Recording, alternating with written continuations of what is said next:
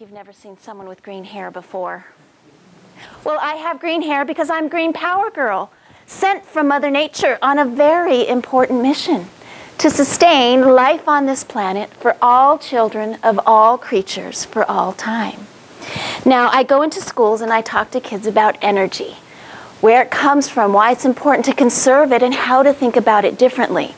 But I have to say, usually I talk to thousands of elementary school kids, and it makes me a little nervous when I have to talk to adults. So my friends have been telling me, well, just imagine all of them in their underwear, right? You've heard that before, but that doesn't quite work for me. So I'm going to imagine you all in your superhero capes and outfits.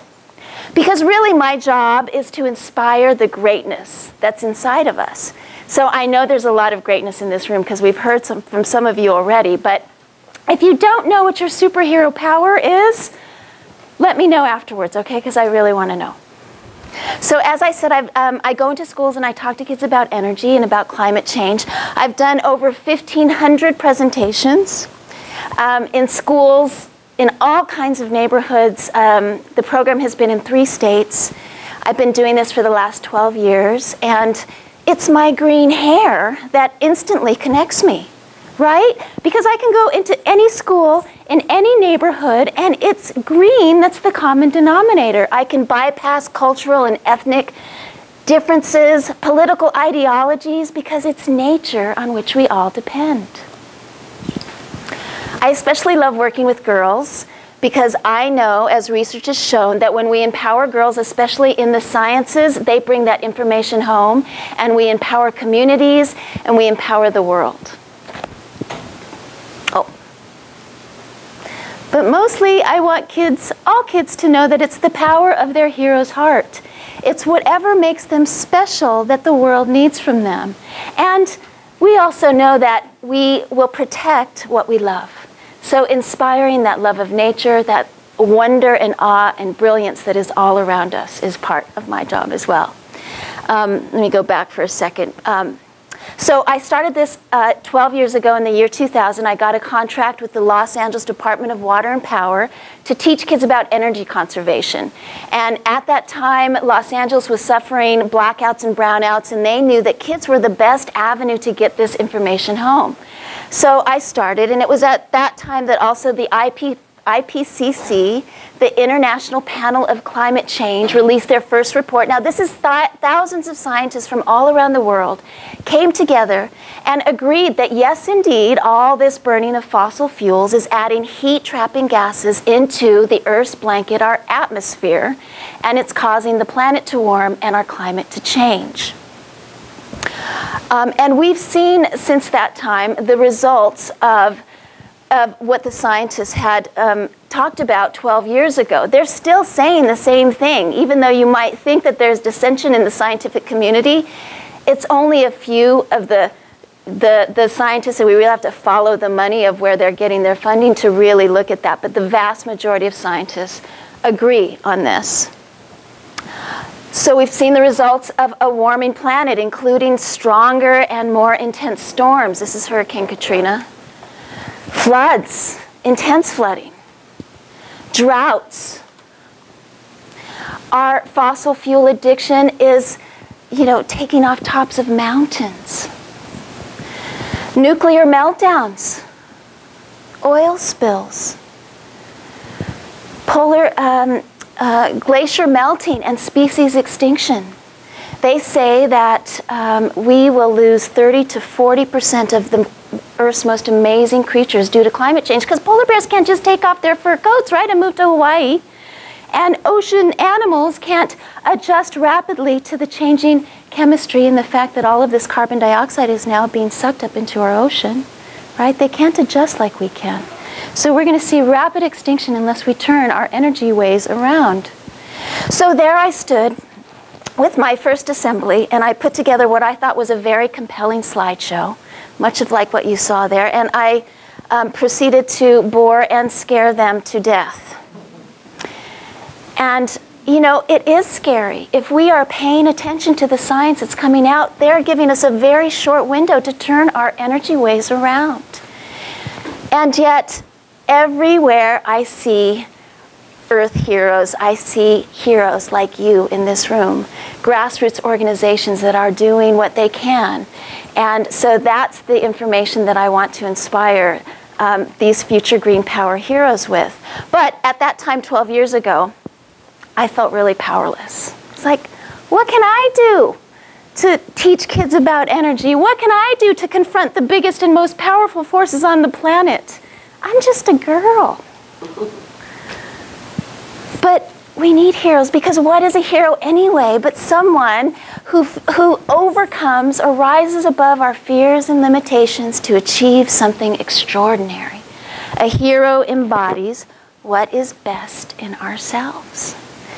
And so Green Power Girl was born, and with my renewable energy cape and my solar scepter with my brand new LED light bulb, and heart of compassion, there we are ready for the challenge. And now kids get really excited when I come into their school. They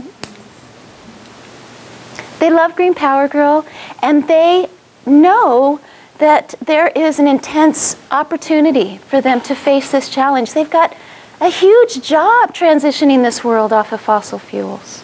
So we need to empower that part of them that is special and super. But fear not, I'm not the only hero in the universe. We've got Marina Del Rey, and she's got a magic shell phone. And any ocean creature can call her at any time and say, hey, Marina, we need more green power. If the oceans warm just 3 degrees, we lose our coral reefs. Can you imagine Hawaii without our precious coral reefs? Mercury Man, born from the toxic mercury from coal-fired power plants, hastily discarded mercury thermometers and CFL light bulbs. But Mother Nature saw this toxic brew forming and decided she would turn him into a mutant healer. And now he goes around the planet and he gauges the Earth's rapidly changing climate and temperature. And he can suck all that toxic mercury into his system and make something better. Jaw Wind Power comes in a flash with clean green power. He's got turbine-powered dreadlocks and a magic drum.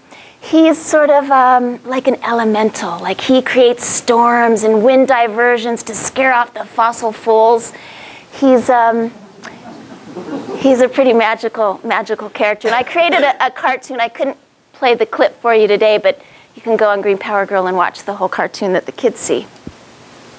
And I've created a card game with a whole universe of green power heroes, energies, animal avatars, the fossil fools, so that we can interact, or kids can interact with this information in a different way. We play. And what I know, and Einstein said it best, that logic will get you from A to B, but imagination, it will take you everywhere. And don't we need to allow the space for our kids to be greater and better than all of us? Can we provide them a space to dream their future into being with all of their great ideas? I mean, and they come up with some good ones. So every year I ask the kids to come up with the next green power hero. And it's pretty amazing what they come up with. This is a 2nd grader who got so sad when he heard that polar bears might go extinct in his lifetime that his character, Refreeze, has a magic refreezing gun. And I couldn't quite fit the polar bear over there, but he's saying, thank you, Refreeze. And there's Green Power Girl up there to help him out. So this is a 2nd grade class, and they had amazing characters. I mean, this is complex information that they're able to, process in a different way. And who knows, he might create a refreezing gun one day. Why not? This is my friend Amber, and she learned that we were making clean green fuel out of algae. We're testing it right here on the Big Island.